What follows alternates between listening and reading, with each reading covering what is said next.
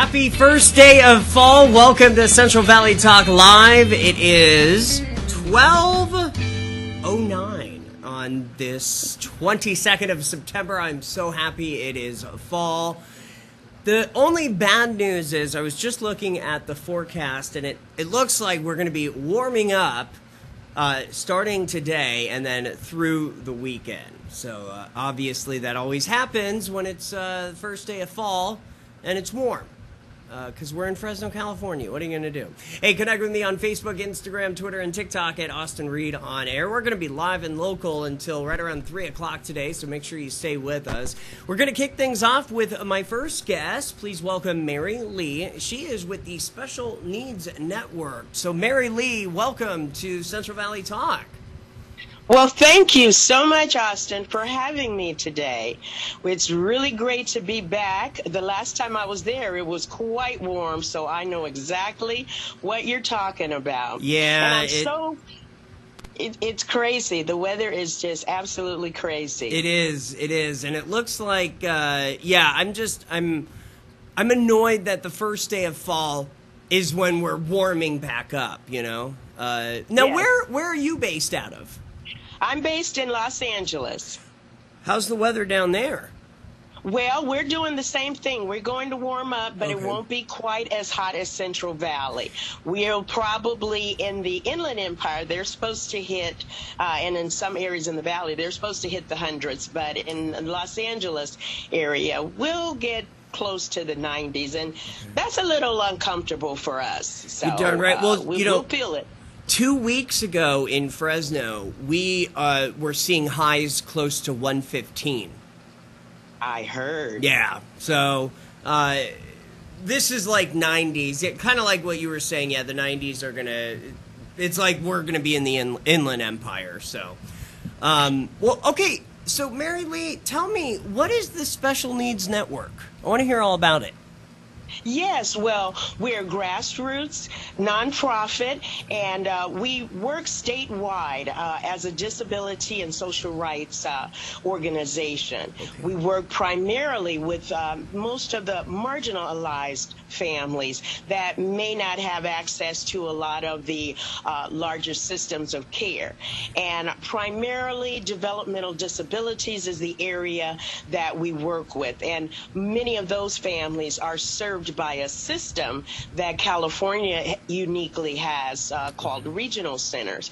And they work with the families to provide potential services that folks with individuals with developmental and intellectual disabilities would need. And what we do, a core of it, is to really work to empower and to get our families educated, our parents and caregivers educated on being effective advocates for those individuals who have unique needs in terms of their living style or healthcare needs or educational. And that's why, we're here today. We really want to share with our Central Valley community some of the things that we're doing. We have a signature parent advocate training program, which we have brought to the Central Valley in the past. It's been set up so that it's virtual. So it's very convenient all throughout the state, all throughout the country. We've had folks during COVID from as far as Florida, New York, because people have needs for their individuals. And again, a lot of times they don't know where to go, where to call. So we are that bridge to being able to help them to access resources and supports that are necessary for better outcomes, life outcomes for their loved ones. And coming up on October the 4th, from 6 to 8, we're going to have a virtual town hall to address something that many of our parents have experienced in utilizing these regional centers.